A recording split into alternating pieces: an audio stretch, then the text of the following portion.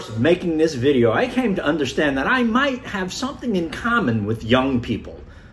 Generation Z or Zoomers, my grandkids' generation.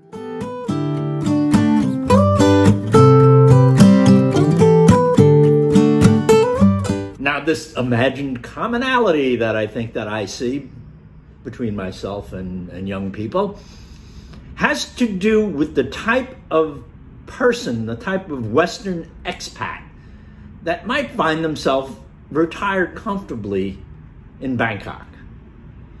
You see, I'm a city boy. I grew up in New York City. That's my hometown. And I love a busy place. I love, you know, the activity, the feel, the tension, the vibe of an urban kind of place. And I'm happy here in Bangkok with all that. Now, don't get me wrong. I love to visit the country or the beach. You know, it's wonderful to find yourself relaxing in a pastoral environment. Yeah, I like that for about 3 days.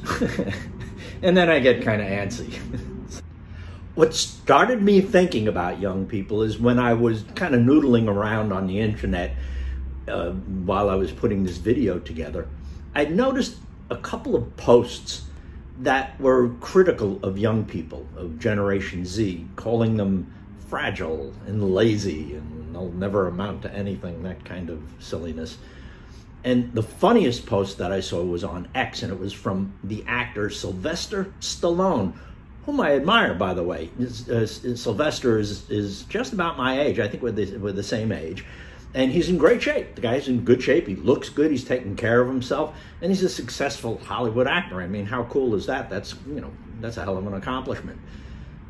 But what he was doing is he had a pair of boxing gloves, and he was talking about how much more lethal boxing gloves were back in the day when he made the movie Rocky.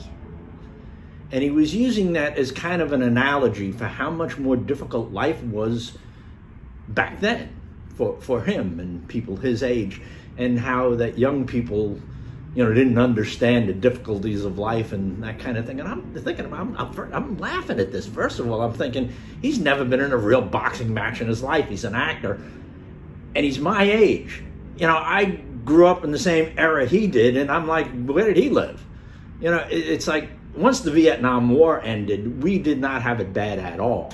And you have to remember, you know, the boomer zeitgeist was something like sex, drugs, and rock and roll, live fast, die young, leave a good-looking corpse, and I know a few people that actually did that. So, yeah, I like, what kind of values is he holding up for this new generation? And besides, what he was saying in these other critics of young people didn't match up with my experience, not at all. I know a few young people, and they're crushing it. 3 months ago, my grandson Jim, 22 years old, visited me here in Thailand. My grandson Jim here has showed up with his couple of his buddies, and we're having a Thai immersion night. Jim and his 3 friends and business partners were scouting out locations in Asia, mostly in the Philippines, where they were recruiting people for their business. They have an online marketing business, and the 4 of them had met in college where they were studying mathematics and computer science. And after the first year, they dropped out of college because they weren't learning what they wanted to learn. They knew that they could learn what they wanted to learn online for free, and they had very definite business plans. And over the last 18 months, they've created quite a successful business. So much so that here it is 3 months later, and they haven't gone back to the States yet. They've been traveling around the world. They've been through Europe, and currently the last time I saw Jim was a picture of him on Instagram on the back of a yacht off the coast of Tulum, Mexico. They stay in high-end Airbnbs and do their business on their laptops. These are some pretty ambitious, smart, and successful young people. Here in Thailand, I know Sai. Sai has modeled for me on a number of occasions. She's the niece of my former girlfriend, and Sai has just completed her coursework to become a Doctor of Veterinary Studies. She's currently doing her internship, so she's a doctor. Aoi, is a barista, works next door to where I live here in Starbucks. During Songkran, which is the Thai New Year, that's in April, she was all dressed up in this really cute outfit with pigtails, and I asked her if I could take her picture, and she's such a charming lass. She was sure, so I put this picture up. And when last week I went looking for young people to talk to about the video I was making here, I asked her, and she didn't have time to make the video. She works 5 days a week in Starbucks. On weekends, she goes to school where she's studying business and marketing. I did get a little bit of a clip in from her. You work here how many days? I work here 5 days. 5 days? Yes. And then one day you go to school? Yes, and I go to school, and one day I take a break at my home. Yeah, you're very busy. Yes. Yes, I'm very busy. Yeah, that's what my video is about. Young people are working very hard these days. Yes, because when I'm open, when the university open, I don't have time to work. When I'm closed, when university closed, I come to work because I want money to shopping my clothes, my shoes, about that. You will make the clothes and shoes look good. And then there's Pan. Pan is 22 as well. She is completing her college studies in a few weeks. And she's studying digital media production, which they do very well here in Thailand. That's a field here in Thailand where they produce good stuff. It's something that I've noticed for years here. They do good video stuff, digital imagery stuff. And Pan is working as a server. That's where I met her, and I told her that she would make a good model, which she laughed at and ignored me. But over time, she got to know me a little bit, and that's what we're doing. We're doing a little bit of a collaboration in this video. She was the model for the thumbnail. so that's just an example of a few people who are Zoomers and are working hard. And I think that there's a reason for that. I think that the reason behind what I'm seeing as an ambition on the part of young people, sometimes to their detriment, because all of the people that I just mentioned aren't really interested in having a relationship or starting a family. They want to get out and do something important and meaningful and make some money and build a foundation for their future and the future of their families. And I think that's a result of all the lockdowns.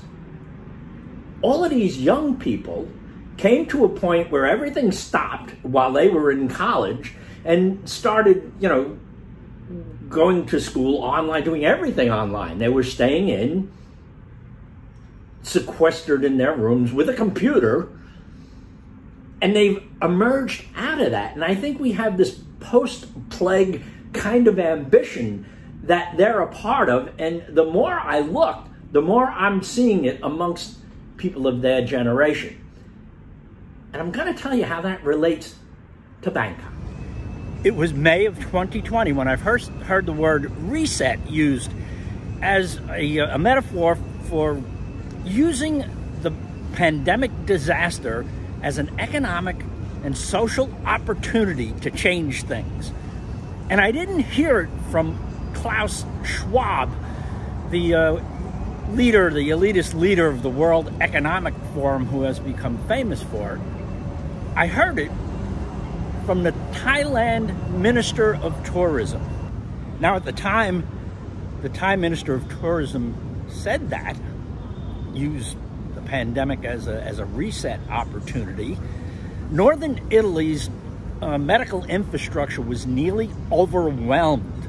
Jamaica Hospital in Queens, New York, was using refrigerator trucks to store corpses.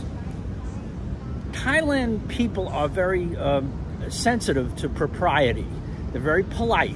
They don't like to insult people.